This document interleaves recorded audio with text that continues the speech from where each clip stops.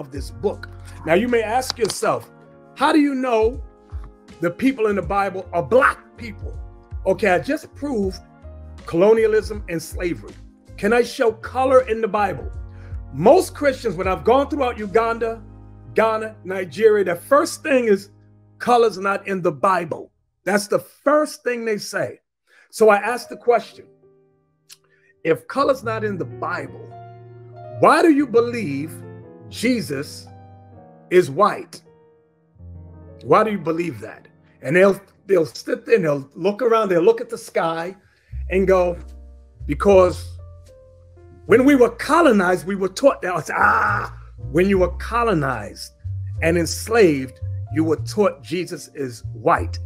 But did they show you Bible proof that Jesus is white? Then they all go, no.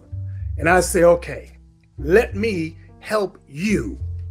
All right, now I'm going to show you Jesus is black in the Bible. Let's go to Revelation chapter 1. I'm going to start at verse 1 and then I'm going to jump to verse 14 to the point. Verse 1 reads, the revelation of Jesus Christ, which God gave unto him, to show unto his servants things which must shortly come to pass. And he sent and signified it by his angel unto his servant John. Let's jump over to verse 14, where John looks at Jesus and writes a description down, his description down.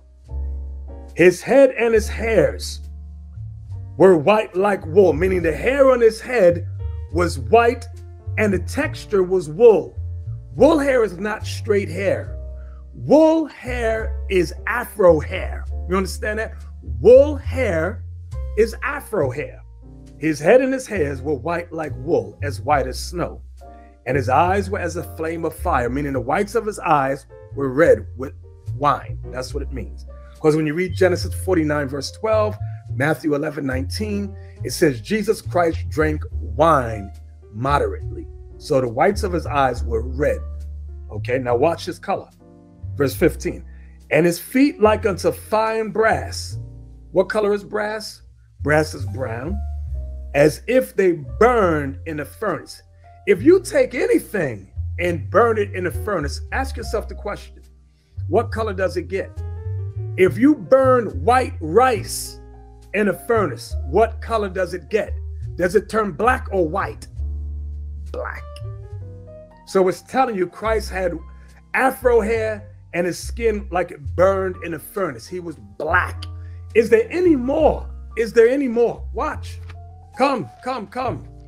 Let me help you. Let me go to the Apostle Paul in Acts chapter 21. Watch this. The description of Paul, Acts 21, verse 37. And as Paul was to be led into the castle, he said unto the chief captain, may I speak unto thee? Who said, can you speak Greek? Art not thou that Egyptian, which before these days made an uproar? So the captain of the guard thought Paul was Egyptian. Now we all know the ancient Egyptians were black, not those Arabs you see today. Those are not the ancient Egyptians. Let me say it again. The Arabs in Egypt today are not. When did they get there? 641 AD.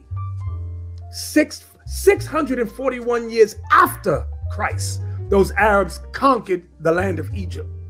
So we're in the year, what year is this with Paul? This is about the year 3 AD. 3, about the year 3, somewhere around there. Let's read it again, verse 38. This is what the captain says to Paul. Art not thou that Egyptian, which before these days made us an uproar and led us out into the wilderness 4,000 men that were murderers? But Paul said, I am a man which am a Jew. So what does that prove?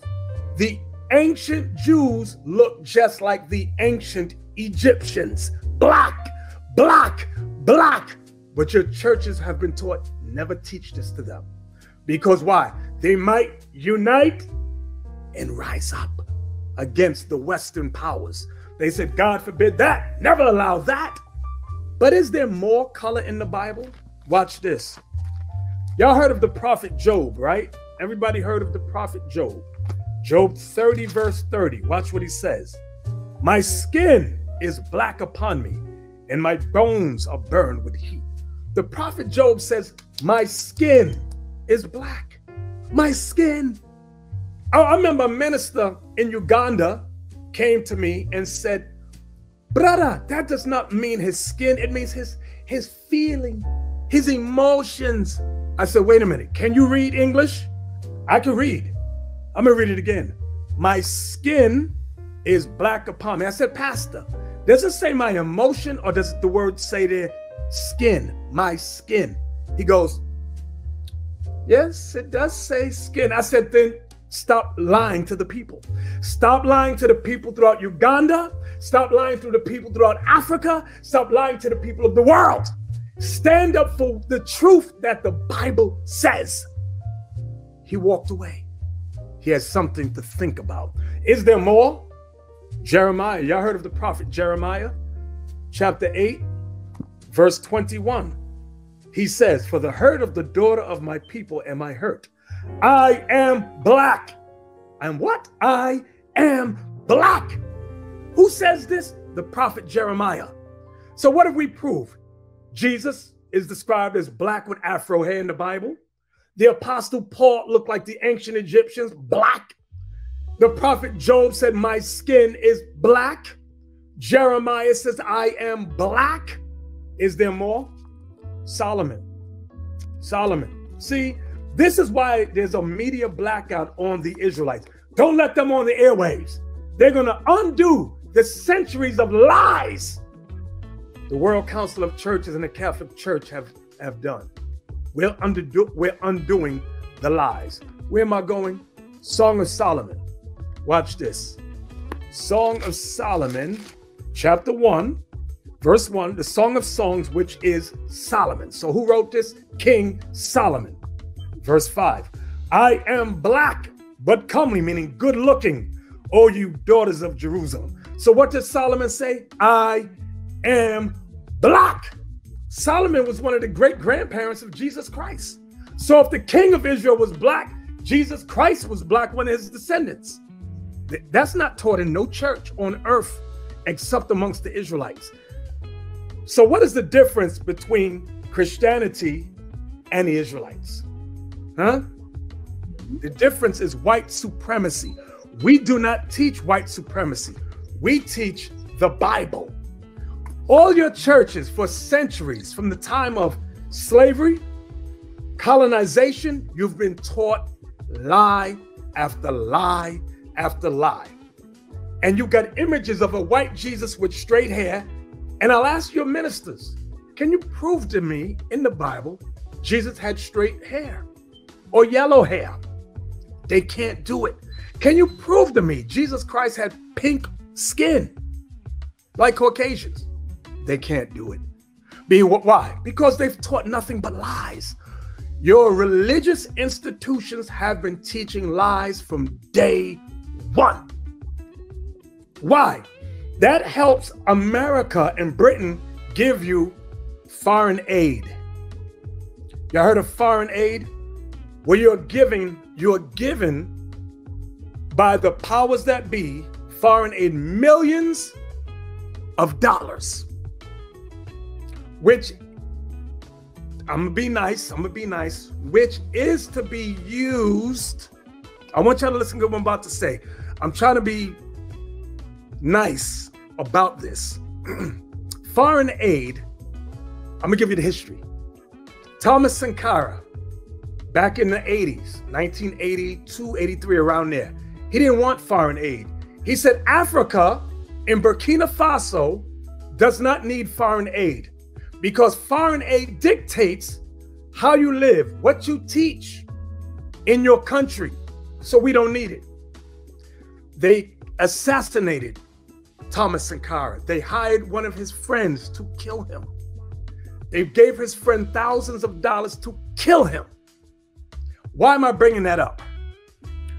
Whoever pays you,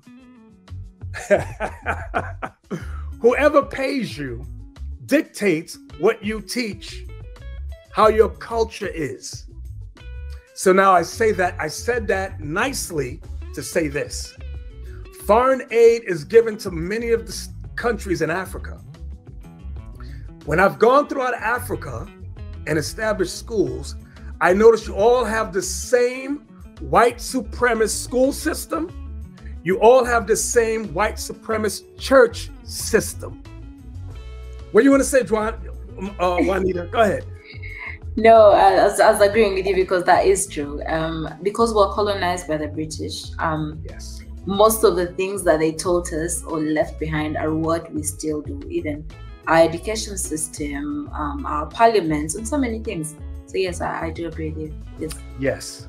Yeah. And the Bible warns us about taking money from people who hate us. When you read Ecclesiastes chapter 7, verse 7, I'm going to read it. It says, surely oppression makes a wise man mad, and a gift destroyeth the heart. What does it mean, a gift? A gift is money. Money destroys the heart. Your heart is your mind. Because let's say you want to say, hey, the white man has been wicked to black people for centuries. They colonized us. They enslaved us. We have to get rid of their foreign aid. We have to get rid of this educational system, their church system. And they say, hey, I'll give you $5 million, $10 million. And you go, 10 million? Really? You give me $10 million? If I do what? You have to accept what we teach. You have to accept our school system and our church system, and allow us to come in and take your natural resources. $10 million. Now, on paper, it'll say $10 million is to be for the creation